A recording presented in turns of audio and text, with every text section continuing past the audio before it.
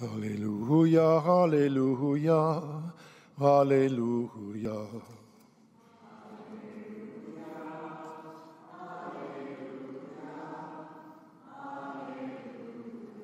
I am the good shepherd, says the Lord. I know my sheep and mine know me. Hallelujah, hallelujah, hallelujah. The Lord be with you. A reading from the Holy Gospel according to St. Matthew. A demoniac who could not speak was brought to Jesus. And when the demon was driven out, the mute man spoke. The crowds were amazed and said, "Nothing like this has ever been seen in Israel." But the Pharisees said, "He drives out demons by the prince of demons." Jesus went to all the towns and villages, teaching in their synagogues, proclaiming the gospel of the kingdom and curing every disease and illness. At the sight of the crowds, his heart was moved with pity for them because they were troubled and abandoned, like sheep without a shepherd. Then he said to his disciples, "The harvest is abundant, but the laborers are few. So ask the master of the harvest to send out laborers for his harvest."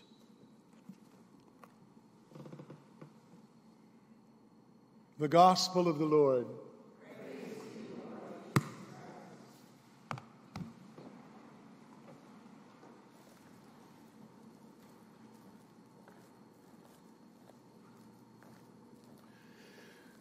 To make sense of the first reading, the backstory, the relationship between Jacob and Esau is very important.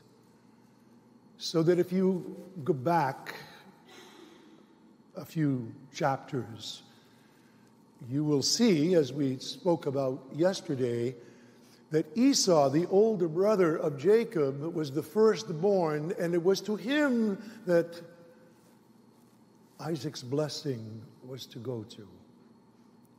But he sold his birthright to his brother for a meal.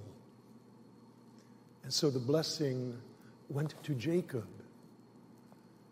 And because God had made the promise to Abraham that he would bless him and his descendants, the blessing went from Abraham to Isaac to Jacob, and it was to Jacob's descendants. Interesting little tidbit of information that I read in my Jewish study Bible this morning.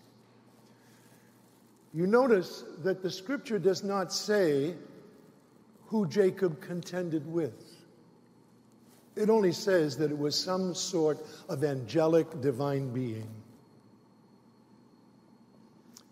According to Jewish Midrash, and this is the oral tradition, according to Jewish Midrash, this angelic being that Jacob contended with was Esau's patron angel.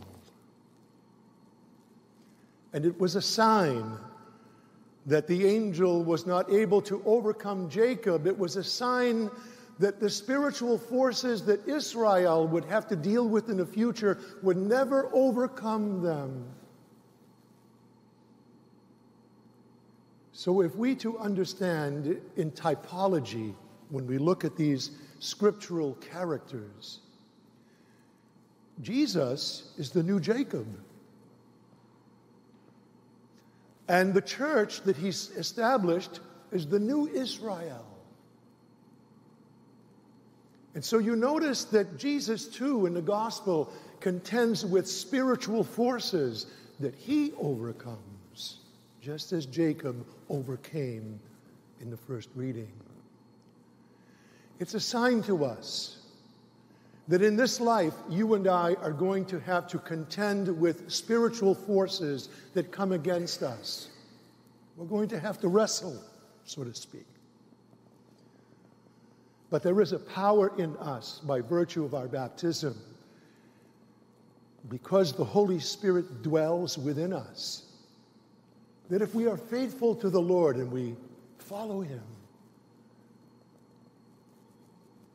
Jesus made that promise that those spiritual forces, the gates of hell themselves, would not prevail.